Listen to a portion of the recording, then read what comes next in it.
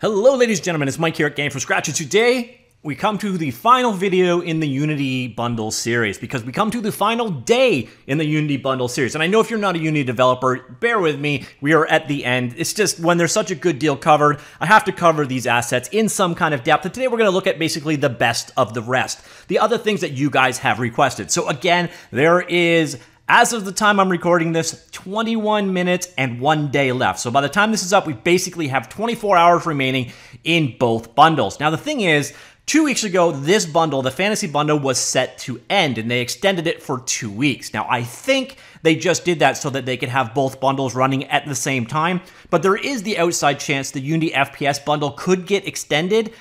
Don't bet on it. Do not count on it. So if you want to pick something up, I would recommend doing so. So the FPS bundle, this one, we covered all of the models in it. We've already covered the UFPS kit and Seascape, and again, a few of the other assets here. Today, what we're going to look at is some of the AI stuff, as well as the Ju TPS. And then we've also got the Honor, the RV stuff here for artificial intelligence. We're going to look at impact very quickly in the Sensor Toolkit. So we're going to run through this stuff very, very quick, like 1 or 2 minutes a piece. This one, again, ends theoretically in 1 day, literally 24 hours left, but this one possibly could get extended for 2 weeks like the Fantasy one, but this one is done. Finito. Finished. 1 day's time left. The big thing here is probably Odin, which I did cover, but I also covered Bakery, RPG Builder, Node Canvas, Octave 3D. So if you want to check any of those videos out, I covered all of the 3D models, checked out UMORPG, the low polygon toolkit. So yeah, if you're interested in seeing anything more about this bundle, I pretty much covered most of the big stuff, but the one that people were most excited about is probably Odin, or if you have an NVIDIA graphics card and you need a light mapper or light baker, Bakery. All right, so that is that. Let us now jump in and take a look at what we've got left. So this first one is the Sensor Toolkit. Now, sensors are pretty important in the world of game development because they are your game code's eyes and ears into the world. And here you can see kind of a stealth game version. So see there, we have a camera in various different states of detection. You can see the detection cone. And then we've got AI bots kind of coming down and trying to find us. So we snuck past the camera. We got around the bot. We have another camera right here. So if I go into the camera's frustum and it detects me, it should, there we go, trigger an alarm. So that's what sensors are all about. So if you've got things like cameras, or if you have so now we got all these guys on like a seek and destroy type mission to come and get me. Those are the things that control, you know, the enemies, what they can see, the cameras, what they trigger, doors. You notice the doors opened automatically as I walked through them. Well, all of those things are controlled by sensors. You're going to notice each one of these is basically being run. We've got object sensors in place, and we've got a number of different scripts for handling all the things that you saw in action. So we've got that. We've got, so the player, for example, has a ton of scripts attached to them for interactive with the world. We got things like line of sight being handled by this one. The security cameras obviously are being handled by a security camera. You've got coordination between teams via team membership scripts. You have some managers that are handling it all. So these are your various different alarms, and you'll notice there's a number of waypoints that those systems use. So for example, I go check out one of these guards. You will find a guard has a patrol script that uses steering, and then you will see it is using a set of waypoints for controlling where it should go. But obviously, once it detected us, off it went. So that is kind of the basics of what... Okay, I don't know why my screen just cut out for a second, but that is the basics of what the Sensor Toolkit is all about. Now, we've got a couple of them, things along that line. Another one in the kit, or in this... this version is Polarith. Same kind of concept. I actually find this one a little bit less intuitive. Let me just open up the 2D examples. Actually, I'm not sure that this 2D example actually works right now. This one is showing kind of what the scripts are all about in terms of you've got flocking behavior for the fish, and they kind of do their fish thing, but you're going to notice we've got the red predator fish comes in, and they know to just get the heck out of Dodge when there is a predator around. This is another AI driver controlling the behavior of the fish. This guy is pretty dumb in what he does. He's not chasing them down, but these fish all know to basically avoid the apex predator in the mix. And you're going to find, again, they're all being controlled by a number of different scripts. I find this one a little bit more confusing. There's a ton more like sensors and sensor setups. And the terminology was less intuitive to me. It all works along the lines of rigid body controllers and such, so your game has to work along those lines as well. The one nice thing you will find, though, is there are an absolute ton of examples here for you to check out. So, for example, yeah, let's look at this aircraft one. An aircraft flying through a town. And you can see, again, it's following areas in the town, but what it's doing is it's using Polarith, various different things. So you see here the collision around it, it's sensing danger, so it's not going to hit things. And what it ultimately doing, so it's following a path of waypoints here, but what it's trying to do is get to an end goal, which is the fire right here. But you're seeing it's using a variety of different sensors. You can see how those sensors are triggering in terms of which way to go, where to avoid, and so on. It's to control the path of the flight. There's a number of different things like this. And again, you're going to find, so here's the aircraft. It is, expand that one down, got AI attached to it, and it's got a number of different scripts controlling things like hitting things of danger, seeking something of interest. It's got steering controllers and so on. Again, I found this one a little bit less intuitive. But you may not. The nice thing is if you buy the bundle, you got your choice of AI controllers, and they kind of ultimately do the same thing or try to accomplish the same tasks. So that was those two. Then the next one we're getting into is the RV stuff. Now, this was confusing at first because this is actually listed as two products.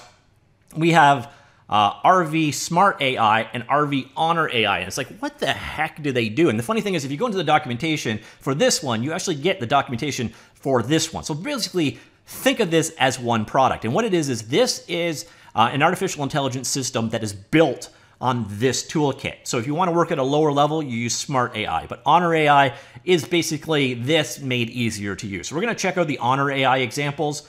So that is under Honor AI, examples, scenes, and let's see. This is actually kind of cool. So you can see what it's used for by seeing, we got a number of different spawners. We got red and blue, yeah, so blue cubes and red cubes being spawned of two different types. Some of them have weapons, some of them do not. And we will see what they do. Well, what they do is they fight and try to kill each other. So this is the kind of stuff that the AI system is for. And this is something that you're going to need in your game. So you're saying they're navigating the environment. So they're going around problem pots in the environment. The guys with the weapons, the little guys with the little black sticks there, they know to shoot, whereas the other ones go more into melee combat and then eventually start dying off. So that is what is ultimately being controlled here with this guy. There are some tools here so you can analyze and so on. Now the cool thing here is the graphs. We'll get to that in just a second, but this is all controlled via graphs. So behavior of each one of these characters is being controlled via a graph. So I'm going to stop this guy right here and you're going to see, so now I got to find, I think they're under prefabs. Here, I'll do it this way. Cube spawner spawns the cubes. All right, so here's the shooting cube. So here you can see the, these are the murderers in our scene here. You're going to notice there's a character script attached to it. Here's where you would apply general things like health and so on, attributes attached to it. And then you're going to notice we've got some other things going on here. But the key thing here is you've got your AI controlling it. And ultimately, it is being controlled by, where did it go? AI over here, this graph. So let's open up a graph and take a look. So the graphs, that's not how I wanted to open. Come on, open up. Okay, I got to do it this way. RV Smart AI or Honor AI. Open, Smart AI, open graph. There we go. So here you can see this is how Smart AI and Honor AI drive their characters. So you can see here, it's a visual flowchart of handling things. So running away, fight or flight, following decision trees, and so on. So you have the logic, do I have a ranged weapon? If I do, then shoot it. If I don't, then let's do melee combat. And then you break down, there's more detail there. The shooting combat is also controlled by another graph of nodes. So this is how the artificial intelligence logic is being built in your scene. You can see another view of it over here in the hierarchy. Pretty cool stuff. You're also going to notice when I have one of these set. There's a number of variables you can set to go with the AI graphs. But that is kind of the heart of both the RV Honor and the Smart AI systems. And you can see here you've got tools for creating the managers, creating characters, and so on and so forth to work with it. But the heart of it, again, is these graphs, which again, select a graph, go over here, open the graph up, and you can click here anytime. You can create the various different nodes to go in the graph, or the same thing, you can create them this way. You got control over the values and so on. So if you don't want to get into hard coding your AI logic, that's where Honor can really, or RV Smart AI and RV Honor can really shine. Again, RV Honor is built on top of RV Smart AI. Smart AI is what, is the tools for creating those logic graphs and so on, and then RV Honor is more top level character spawners, character creation. It's more ready to just drop into your game world. So those are the RV nodes there. So if you're looking to add AI to your game, could be a nice way to work. We already looked at Sensor Toolkit. We looked at Polarith. Next up, we're going to look at Impact. This one's actually kind of neat. This is, if you saw the UFPS example earlier on, that covers this as well. So if you're all in on that, you're not going to want to use this one. But this one, it basically allows you to do environmental effects based off of, let me zoom that out a bit so you can see the full details. You can do audio effects based off of interactions. So I can press this button here. I think it's, so there's particles in the, but if I go, so here is a, where's my gun? Yeah, so watch when I hit the ground, hit the metal. You're noticing different interaction. Same thing for my own footsteps. When I, here, let me turn my speaker up. When you walk over something, you get the corresponding interaction. So same thing with other surfaces over here. You get the interaction in terms of the divot marks being made, and notice different sounds based off the kind of material. And this is also true for walking. So over here we got different surface types, and each one of these is giving us a different audio effect. So that is what this one is all about. Pretty straightforward on the whole. It's also fairly simple to use. So example, let's go in the world. Which one did I want? Physics objects, metal pipe. So here you can see the metal pipe. Remember when we tinged off of it, it made certain noises and so on. So it's an impact material right here. So you can see, you can set up things like how it works, what sound it will make, if it will create sparks or dust, how bullets impact with it. And that's how you define the various different surfaces in your world. So you can set up what sound would actually play on an interaction, what particle system should play on an interaction, how it should sound, and so on and so forth. So that's what impact is all about. And then we've got the final example here, and it is called Ju TPS controller, but apparently that stands for Julihilico. Julihiko TPS controller. And what you see here is this is sort of like the FPS one, but this is sort of a framework for creating a game. And you can see here the third-person shooter style game. Let me turn the sound down because you don't really need that. But it's actually implementing some of what Impact just did. So when I go over these surfaces, we got different footprint sounds. So over hard rock, and then I think this last one's like a grass. So it implements the audio, it implements the character controller we see in action here, the physics going on. We've got, I think, 4 kinds of weapon systems in place. So I can come over here. This is really finicky though. So I just want to, is it F? All right, so I can pick up a weapon and then, oops. How do I switch to the weapon? It was like F1 or F2. It's very non-intuitive, but there's a way to switch to a gun using your mouse and keyboard.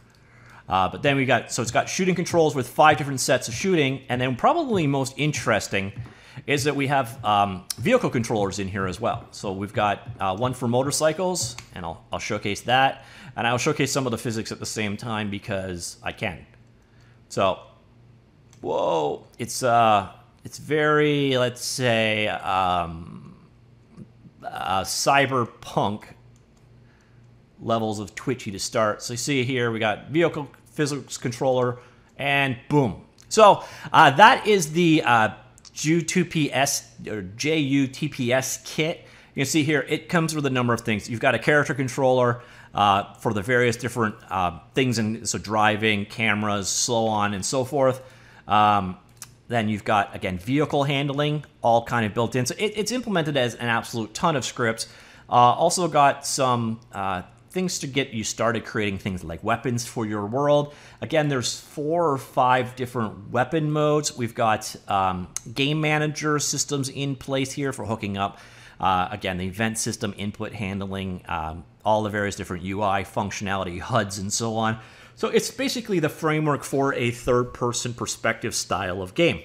And that is the final asset we are going to be looking at today. And that pretty much covers off the end of the assets. So you see here, that is the TPS, or the first-person shooter bundle here.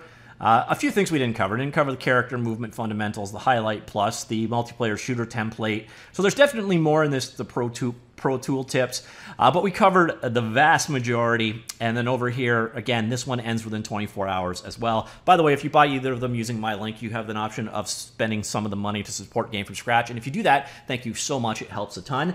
I hope you found these videos useful or informative. I know today I'm skimming. I'm trying to get, the last of the stuff out. So let you know if the first-person shooter kit is for you. Again, this one is 100% going to end today. Whereas this one possibly could get extended for 2 weeks, but I expect it to end in 24 hours as well. I expect they extended this one for 2 weeks so that it ran the same duration as this one. But if this one follows the same pattern as the fantasy, there might be 2 more weeks available, but I would not bet the house on that one. And from my experience from actually reviewing things, I think the things that impressed me the most, this one seemed a little janky, to be honest, but some of the character models were really good. Apparently, these 2 games, these World War I games, are actually pretty fun. I liked the Seascape for sure. The weapons pack was actually quite nice too. Things like tool tips and character outlines are just universally useful, depending, like, it doesn't matter what kind of game you're creating. Those are just things you need to use. This one, by the way, requires Photon. So if you're doing networking with Photon, this could be a nice setup for you. Sensor Toolkit, definitely useful stuff there. I can see the graph-based AI being useful as well. And I did like what I saw about the third-person shooter and vehicle system. And we move on over to the fantasy one. By far, the star is Odin. It allows you to make tools in Unity super easily. RPG Builder was pretty impressive. Bakery was pretty impressive, but unfortunately, NVIDIA only. Node Canvas was a nice way of putting some of your logic into Grasp, but without going all in on something like Bolt or another visual programming language. This is for mostly making like state machines, finite trees, and dialogue trees, behavior trees, and so on. This one here, I really like. It gives you, it's more or less a snapping toolkit for creating games out of module assets. Definitely a time saver if you are using any of these 3D modular packs. And then the graphic stuff is all quite nice as well. This one is more of a reference, kind of a, here's how you could create an MMO, now modify our code to make your own kind of thing out of it. This one is a mess. And low poly tools, I actually don't remember. Oh yeah, this was 4 or 5 plugins all in one. Things like low polygon terrain tools, water tools, and so on. If you're going for that low polygon art aesthetic, that one is actually pretty nice. So that is the end of the bundle. If you haven't picked it up already, you have 1 day left. It's an amazing deal, 25 bucks a piece, and you really are getting like $2,500 Canadian, so $2,000 US worth of assets on that one. And what are they saying here? $1,400 US. So it's funny. The fantasy one is definitely the bigger value, but that's because some of the individual assets, like RPG Builder, is normally 175 bucks, and I believe another one down here, the low polygon, is also 175. So you got a couple of definitely more expensive assets in there, and then mind you, in this one here, this character pack is 250 bucks. So they do add up for sure. Also in the fantasy one, you're getting a couple of games as well, Waking and Minute of Islands. Those are games, actually. So if you're in it just for the games, hey, you get a couple games as well. So that is the end of the bundles, end of the bundle coverage. The next bundle you will probably hear about is going to be on the next Tuesday when... actually, is it the next Tuesday? Yeah, next Tuesday, when it's Unreal instead for a change. So I know some of you are really sick about hearing about Unity. The good news is the bundle's over. Bad news is the bundle's almost over. So you got 24 hours left. Let me know what you think. Comments down below. Talk to you all later, and goodbye.